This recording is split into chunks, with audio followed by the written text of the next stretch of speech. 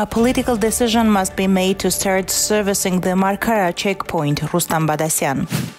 Positive outcome of the process between Armenia and Azerbaijan will also affect the opening of the Armenian-Turkish border, Fidan.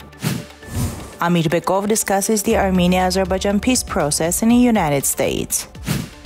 Azerbaijan is a new dangerous element in the international arena, report of the French Senate. Law on transparency of foreign influence comes into force in Georgia. First F-16 fighter jets arrive in Ukraine. Any issue related to territorial integrity cannot be resolved without the participation of the people, Zelensky.